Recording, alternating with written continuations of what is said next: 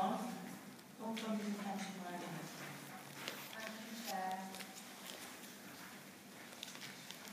54 informs members of the annual review of unfunded liabilities undertaken for division bodies at the 31st of March 2012.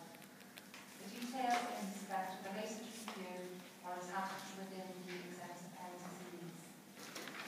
The calculations have been determined by initially considering the 2010 valuation accounting position and moving forward the liabilities to take account of contribution received and the costs of benefits accrued, net investment returns on assets and changes in bond yields.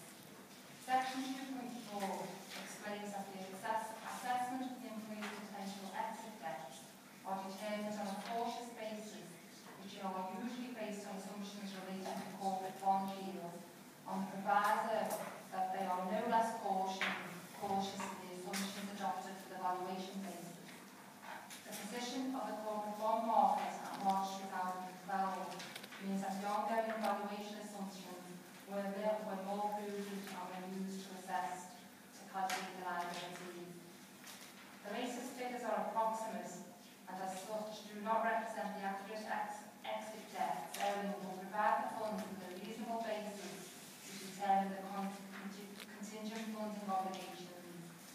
In general, the bond requirements have significantly increased from the 2010 bond levels which are currently in force.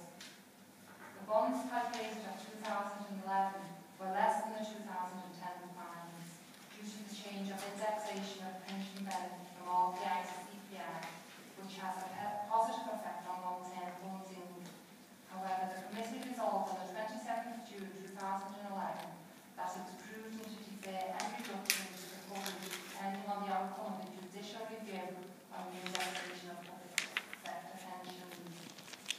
A number of commission bodies have found it difficult to obtain bonds, and alternatives such as charges on against property or parent company guarantees have been agreed in a number of cases.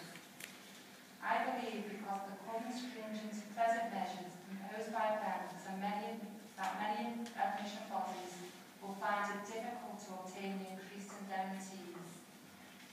There is a likelihood of pushing a number of these organisations into closure, faced with the requirement of providing increased guarantees against what are only potential liability figures. Section 354 covers the risk that if forced to increase the bond requirement, organisations may face significant financial hardship which could lead to insolvency.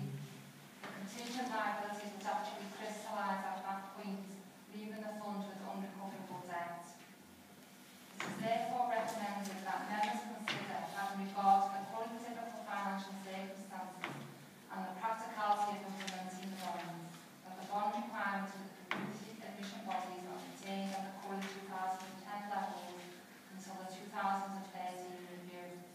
However, the employers will be informed of their liabilities to increase awareness of their financial obligations.